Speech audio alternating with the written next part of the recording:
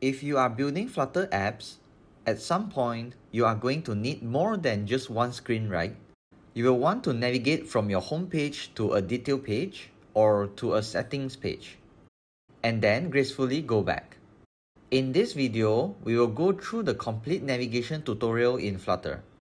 In Flutter, there are mainly three types of navigation. First type, a simple navigation to a new screen as shown. Second type, navigation with parameters. For example, when I type in some text in the text field and navigate, the text is passed together to a new screen. Last navigation type is navigate to a new screen, and in the new screen, pass the input parameters back to the first screen. Now let's go through the code for each navigation type. Start with basic navigation. To go from one screen to another, we use navigator.push method. This method takes two main arguments, the build context and a material page route. And in the builder method, return the new screen widget, and now you can achieve basic navigation.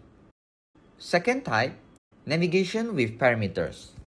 Same navigator.push method as basic navigation, pass the parameter to second screen through constructor parameter.